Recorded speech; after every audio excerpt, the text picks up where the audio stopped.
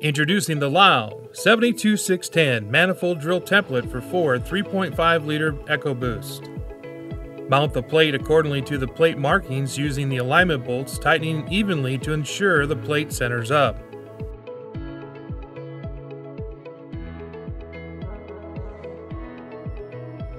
Screw the lock screw to the plate for the hole you will be drilling.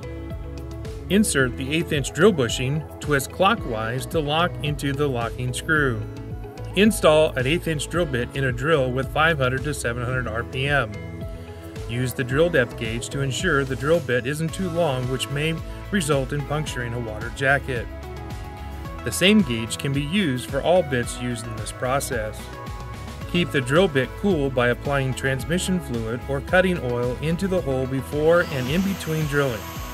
Do not use penetrating oil. Drill for 5 to 10 seconds and pull out.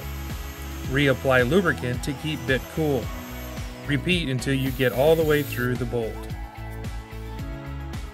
Use an air gun to clear the hole of shavings. Switch to the 3/16 drill bit and bushing and drill approximately 1 inch deep. This will ensure good contact with the extractor. Remove the drill guide and tap the extractor with a hammer and remove the broken bolt. If you're unable to remove the broken bolt with the extractor, put the 3/16 drill bushing back in and drill all the way through the bolt with the 3/16 drill bit. Then repeat the same process using the 17/64 bit and bushing. Insert the tap bushing and use an M8 by 125 tap to remove the remaining steel from the threads.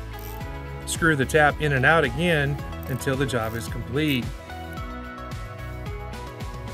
The Lisle 72610 Manifold Drill Template for Ford 3.5 liter Ecoboost.